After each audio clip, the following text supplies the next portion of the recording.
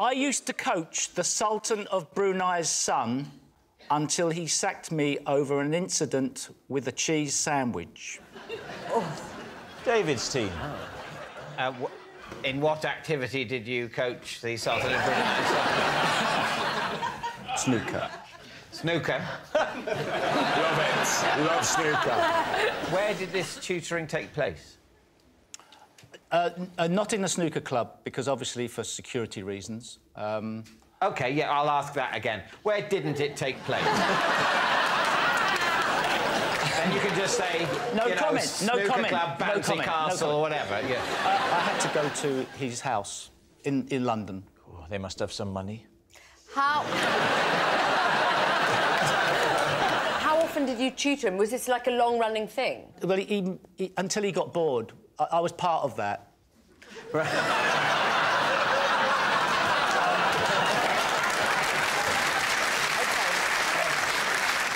Now, you mentioned a cheese sandwich. What's the significance of that? So, one of the things I used to do was to give myself a reward when I did well. So, if I made a 50 break or a 100 break, then I could have a cheese sandwich. So, I thought I'd try and teach him the same values. So what would you ask him to do in order to obtain a cheese sandwich? Pop 3 reds, 3 blacks. What, in a row?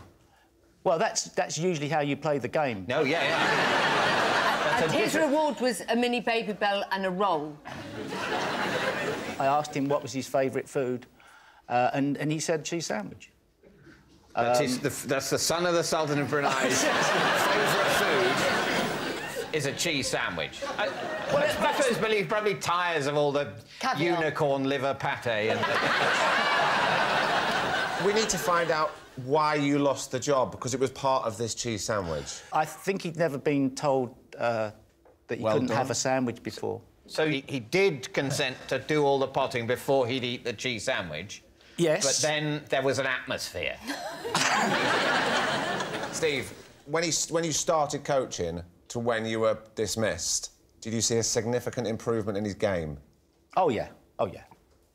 Did you have... 6 times world champion.